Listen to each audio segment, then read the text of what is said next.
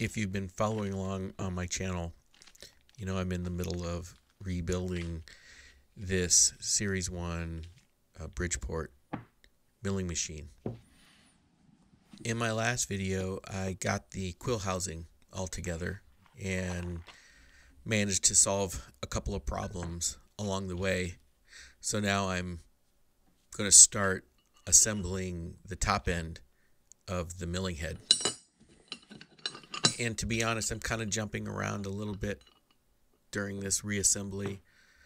I'm not doing this in any particular logical order. I'm just kind of putting together what seems to make sense at the moment. So at the moment, I'm starting with putting this variable speed dial assembly back together. This worm here that sits on the shaft, and on the other end is the hand crank.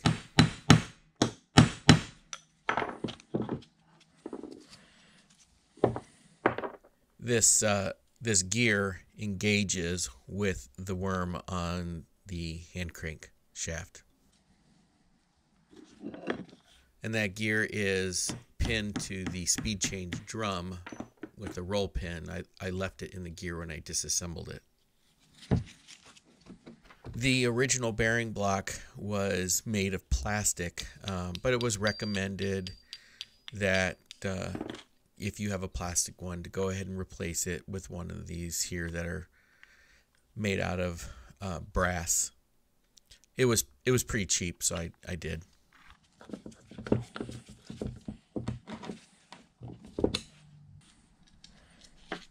And this pin here is what keeps the speed change drum from turning too much, either clockwise or counterclockwise.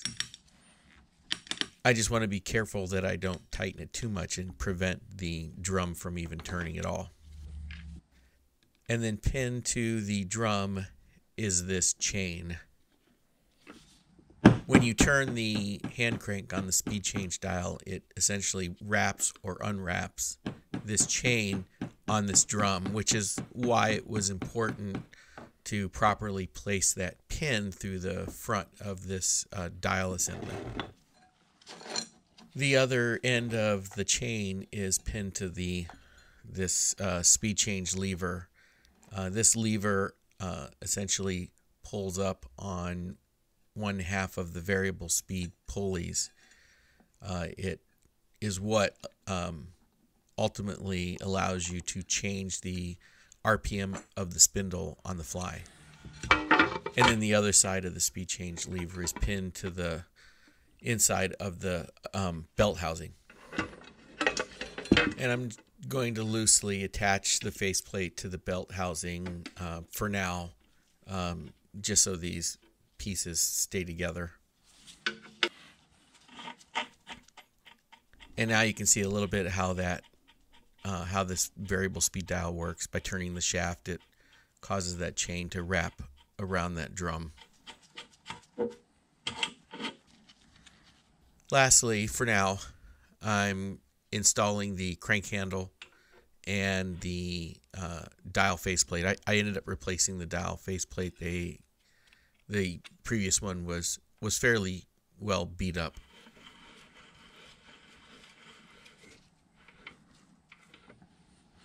I set that top piece aside to get it out of my way, so now I can move on to putting together the gear housing. These springs are part of the high gear, low gear mechanism. There's a big washer that you can't see because my fingers are holding it, that go between those springs and this bull gear.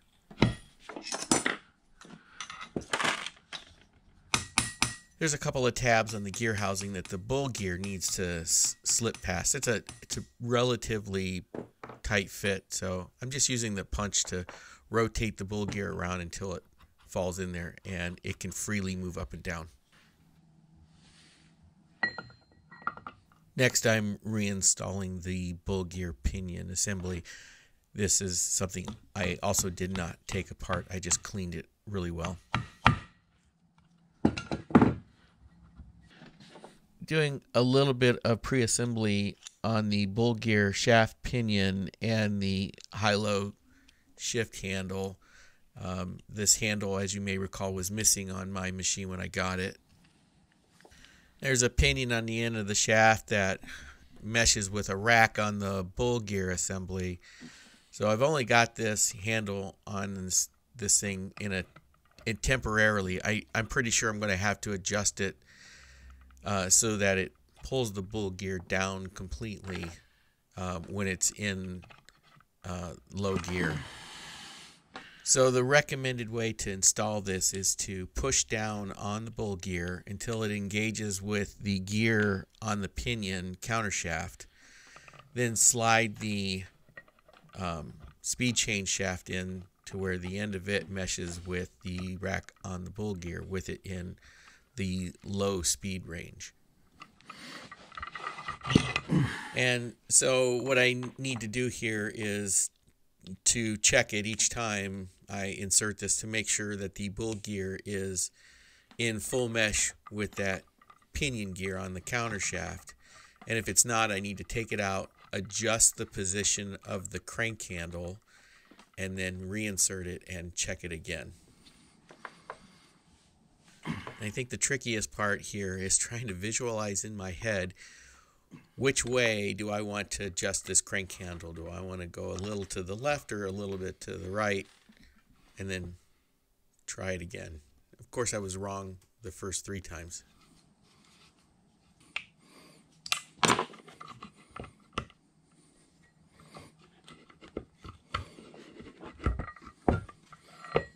And with the handle in low gear, here you can see the bull gear and that pinion gear are meshing really nicely.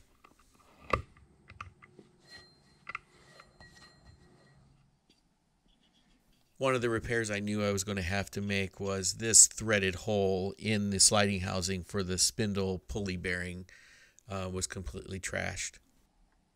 So rather than spending $55 to replace it, I figured I would just go ahead and fix the threads.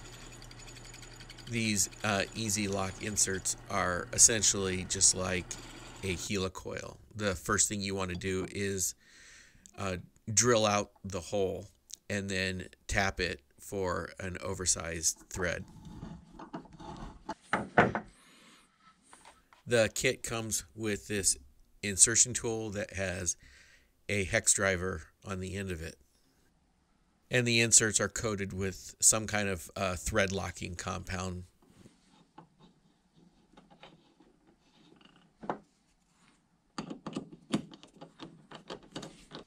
And that's a nice, easy, simple fix. This is one of a couple of different bearings I did decide to replace. They were fairly inexpensive, but when I disassembled this this housing and the brake assembly, you could certainly feel some crunch in the bearings themselves. And my little arbor press doesn't have any problems with pushing these in.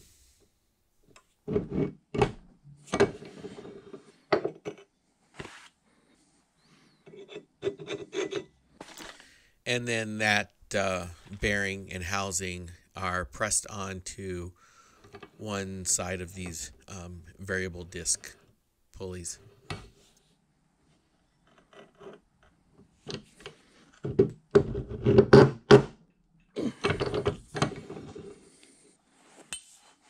And now I need to press in the companion bearing into this brake bearing cap. This brake bearing cap is new. When I inspected the original one, there were hairline cracks right through the spaces where those threaded holes are.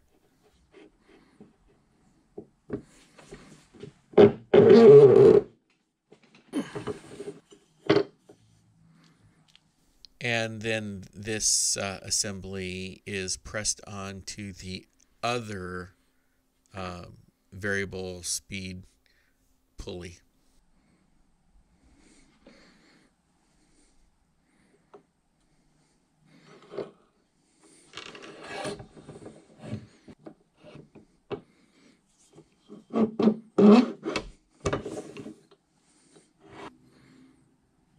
And then after setting that spacer, I can insert and press in the spindle pulley hub. I need to make sure I line up that key there with the keyway in the variable disc pulley.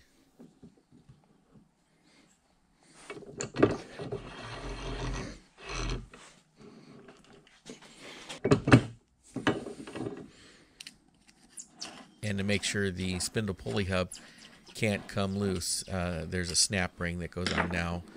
I like to try to clear out the grooves that they fit in before I try inserting them.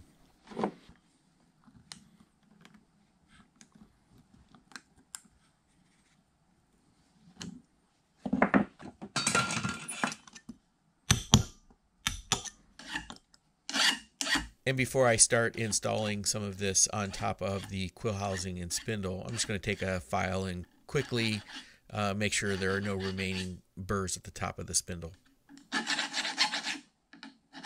And with those burrs cleaned up, I can slide the first part of the lower gear housing on top of the quill housing.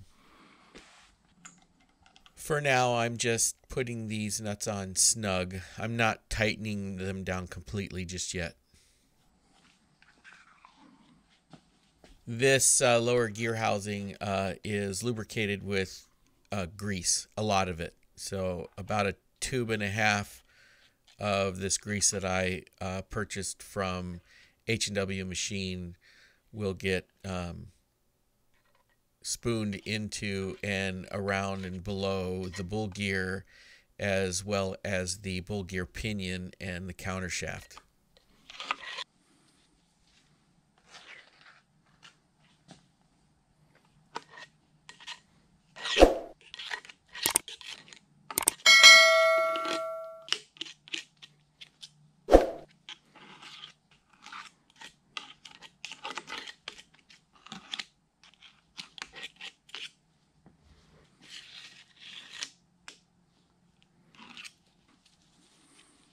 And then there's this wavy washer that goes into the bull gear pinion bearing cap first before placing it on top of that bearing.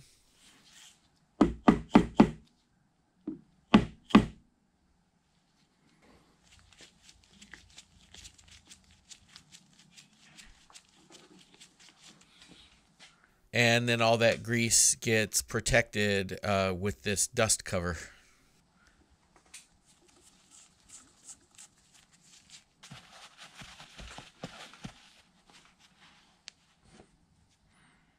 Moving on, I can start assembly of the brake mechanism. First is this snap ring that goes on the end of the brake finger pivot stud. The brake fingers go on next.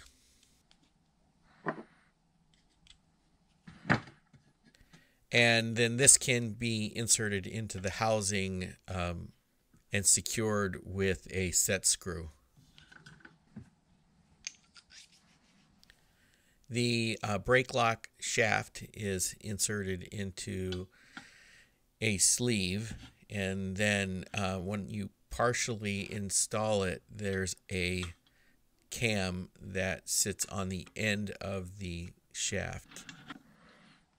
The sleeve is secured to the housing with a set screw. And then the cam is secured to the end of the shaft with a roll pin.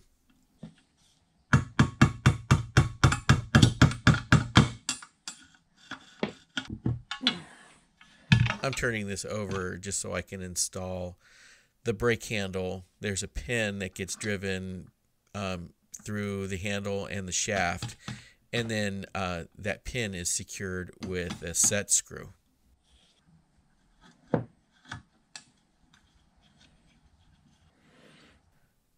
I'm going to install the brake shoes next.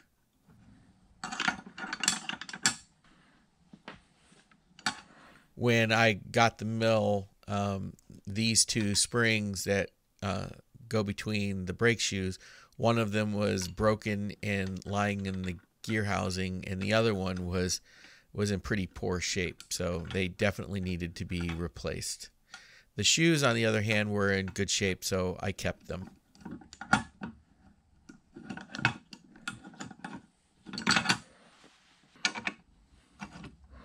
One side of this brake shoe assembly goes around those brake fingers, and the others sit around this pivot sleeve that is then bolted to the brake housing.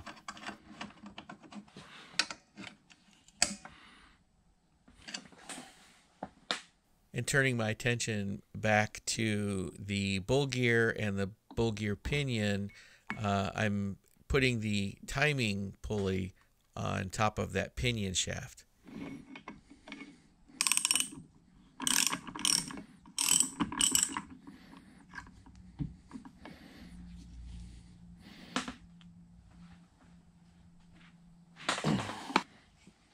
To make assembly of the next part a little bit easier, I'm putting the spindle pulley hub upside down on top of the spindle.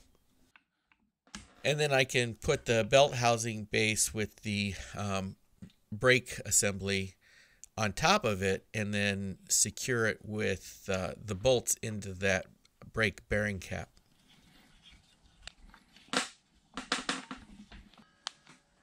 And turning this over right side up, I can slide it onto the spindle and then fish the timing belt around the spindle pulley hub and the timing belt pulley.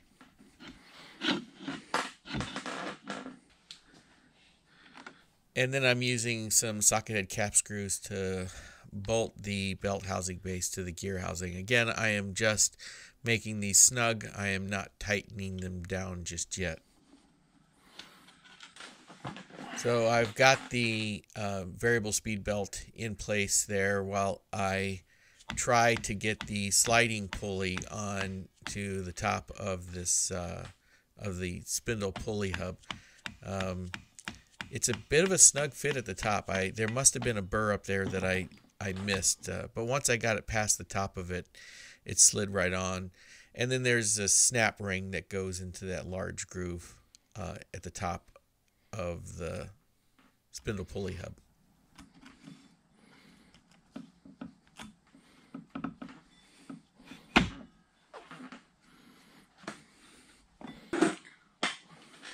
And with that together, next I will put on the belt housing.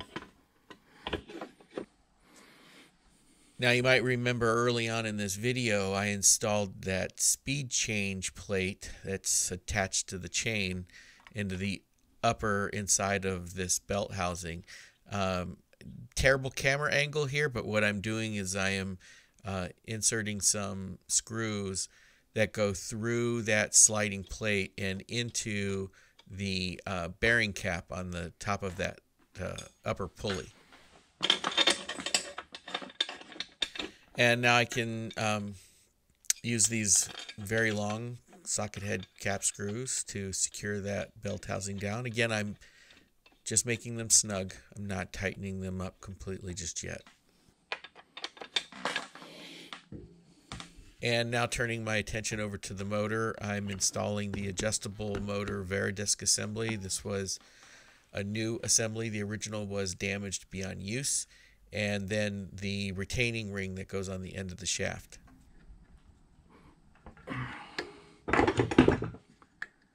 The two bolts that are in the top of that plate are there to hold that spring compress to make installation of the motor possible.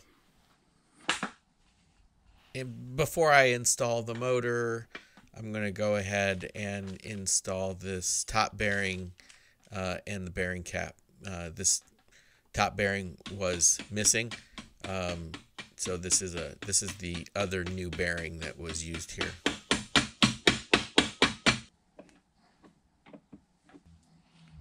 There are 3 socket head cap screws that hold the bearing cap onto this belt housing.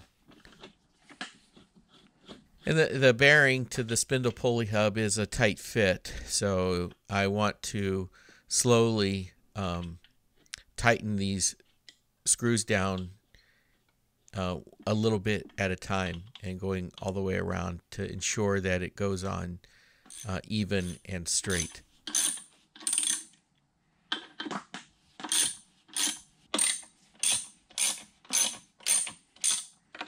And before I forget, putting these two socket head cap screws to secure the bottom half of the variable speed dial.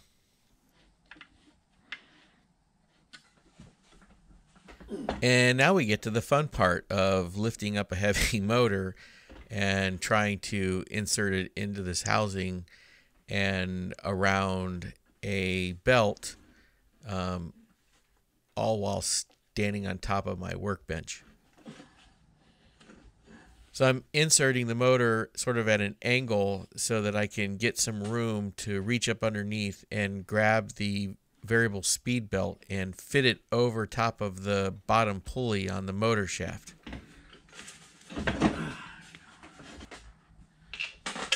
With the belt properly in place, I can bolt the motor down to the housing.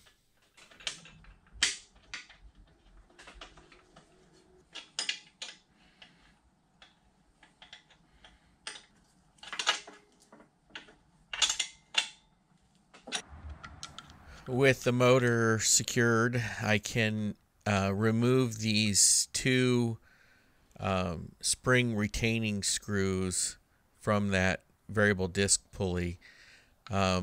These keep that spring in compression, and now I don't want it that way, so I slowly go back and forth between the two screws to remove them until they're out completely.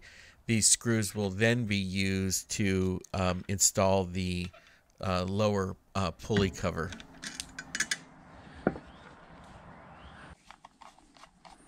The high range, low range switch, which is essentially a forward and reverse switch, is mounted to the side of the belt housing.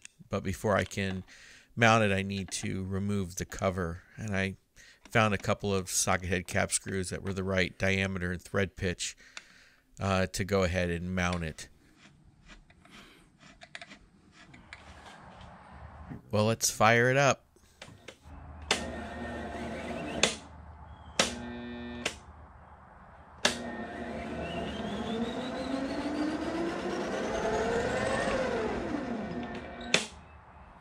Well, that's not good. The motor seems to be bogging down.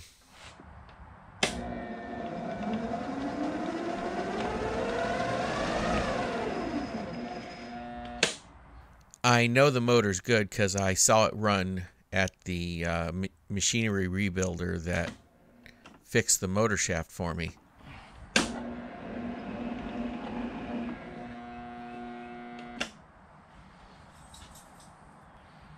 It turns on, but there's something wrong. I don't think that thing's putting out enough power.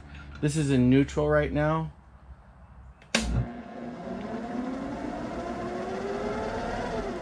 And then it dies. I think it's that phase converter thing. That static phase converter can't seem to fire this thing up. I know the motor's fine because I saw it run at Lee's machinery. It gets going, but then it doesn't have enough juice. It doesn't have enough juice to keep going.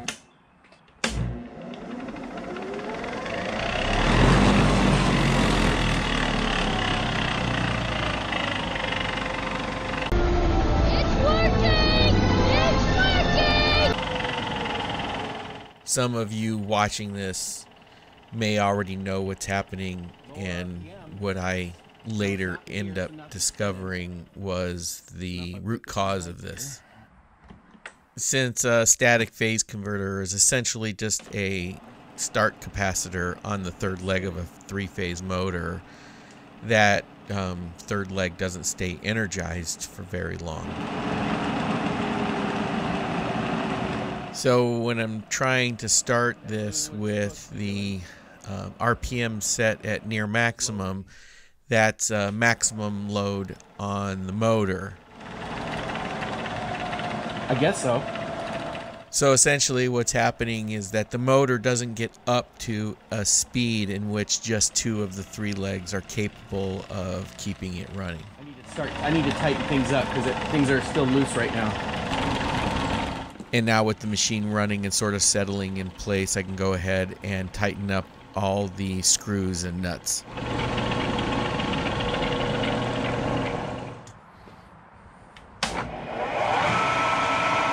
With everything now nice and tight, it's running a lot smoother.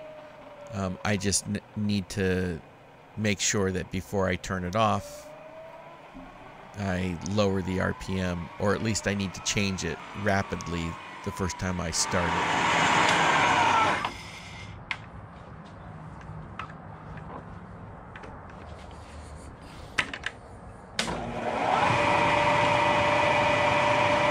I want to do some powered test of the power down feed and the clutch.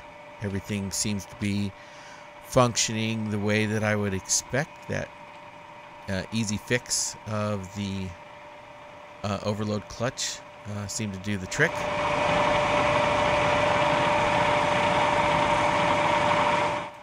And the downfeed speed selector is operating perfectly.